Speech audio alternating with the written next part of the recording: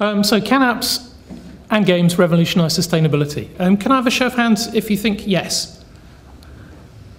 Ooh, that looks about 50-50, which is very surprising.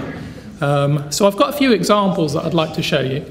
I'll explain my role briefly. I'm the program manager for our BSc Honours Computing and Games Development, and one of the things that our students do in the second year that is maybe of interest to you is free prototyping for external clients. So for example, we've done quite a lot of work with a medical school and trainees, doctors and nurses who've come up with some fantastic proposals for apps, having been out on practice, identified a possible solution, but don't have the resource to implement that solution. So some of those solutions have been brought forward to my second year, and my second year have been prototyping those apps as a way of moving those ideas forward. Some of them have been very successful, some of them less successful, lots of lessons learned. So that's one of the things that I facilitate, and please come and talk to me if you're interested in that during the breaks.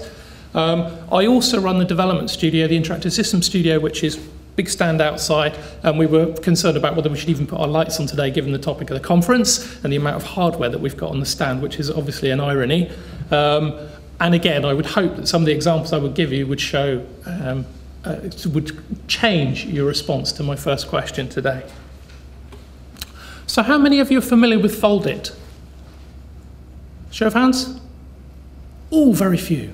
Okay, so after 10 years of research into folding proteins to solve HIV, Popovic and his team, now called the Baker Lab, put together a game and put it online. And that game allowed gamers, or challenged gamers, to fold proteins and to assist the software to come up with new proteins, and challenged gamers to create new proteins and combine them and see what would happen. They solved the problem that scientists have been investigating for 10 years in 10 days. If you don't believe me, just refer to the documentation online with Forbes, with Scientific American, and so on. But it's a very, very well-known example. It's 4 or 5 years old now. But an example of an online game captivating an audience who are fascinated with basically challenge and rewards, trying to solve problems.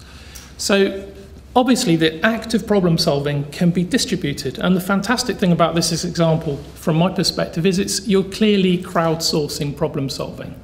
Now, when you embed data collection analytics into your crowdsourced problem solving, you have the potential to create far more compelling arguments for your research, or your justifications for the actions that you're taking to address the challenges that we're talking about today. So I think it's just one that you should really be aware of, and I would be really pleased if you would follow this up. It's obviously not our work, it's just such a good example, we couldn't pass it by. The second one I'd love to communicate with you is more about crowdsourcing categorization. So obviously when we're looking at how we sustain environments and societies, entities, organisms, resources, understanding the impact of changes that we are causing is obviously a major topic of many of the talks here today. So this is another example of a game. So it's a beautifully crafted 3D virtual world, which many people would see as a complete time-wasting activity, with young people spending a lot of time in these types of environments. But very simply put, the researchers had lots of images of organisms that they'd needed to categorize. So they'd been out on field trips, they collected all this information, and they didn't have the resource to categorize the vast variety of organisms that they'd collected. So they built a game where the game mechanic was basically enable the players to put these things together. So as a studio, what do? Well, we blatantly make games. We have a game on the App Store called Break to Win, which is a pure out-and-out racing game, which has nothing to do with sustainability. However, the model for implementing it is freemium.